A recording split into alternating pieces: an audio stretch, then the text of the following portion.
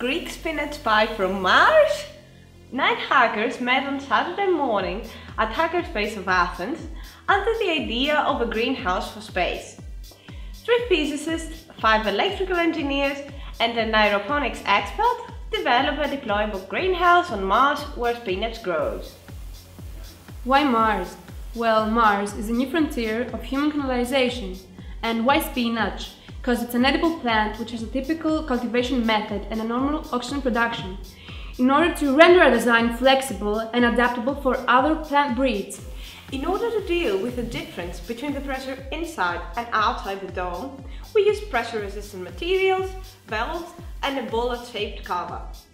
The shape of the greenhouse also provides a stable base, renders the greenhouse easy to deploy and has an optimal mass, volume and surface combination.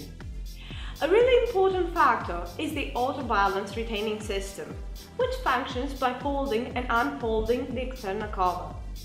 The internal part of the shell is covered with photovoltaic panels, which are cleaned from dust through pressurized air coming from the pneumatic system.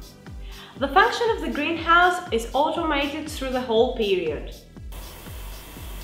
Our project's basic highlights are the aeroponic spiral kit, which provides maximum usage of space and allows easy harvesting, the Aeroflex material, which is low weight and has a high temperature isolation, the flexible photovoltaic panels, which are low weight and efficient, and last but not least, the VPSA method for oxygen purification. Our next goal is to add our design several enhancements.